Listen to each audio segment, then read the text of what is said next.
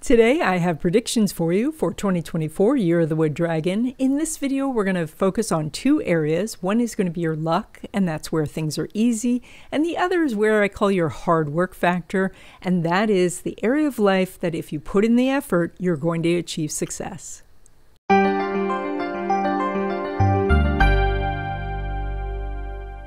Okay, goat or sheep or ram, in 2024, your luck falls in your area of relationships, and that is relationships of all kinds. So that means that if you want to meet someone for a love relationship, you have a lot of good energy around that. If you're in a love relationship, you could strengthen the relationship. If your relationship is very brittle, you can mend it. And so this is your time to meet people and connect with people, but to also take the relationships you have and make those better. And that is your easy area. This area also is an area that can bring you people who you could collaborate with on business things, business partners, mentors, people who will take you by the hand and pull you up the career ladder.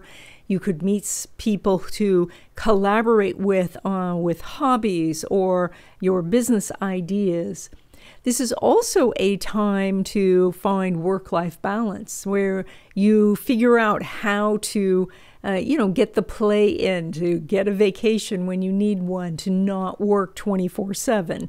So these are all the areas where you have luck. Now, with your lucky areas, a little effort goes a long way. You give it a little push, you do a little something in that area, and then doors open and opportunities fall in your lap.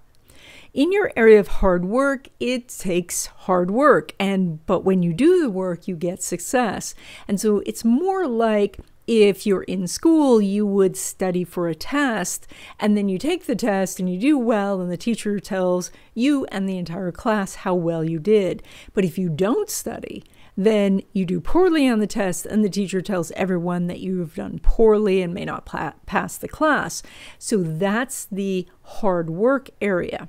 And goat, for you, the hard work area in 2024 is in your area of creativity.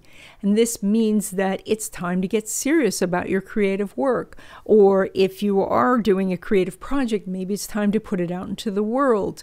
Maybe it's time to take old projects and finish those, whatever effort that takes. Or to look at where you're being perfectionistic and say to yourself, okay, this is 99% there. I'm not going to put in the effort for that last bit. I am going to risk putting it out there as is. It's also about risk taking, but not taking risks in a sort of cavalier fashion, but taking risks that you have planned out, where you've looked at the downside, you've looked at the upside, and you've really made a calculated risk assessment. And that's the type of risk that you can take this year.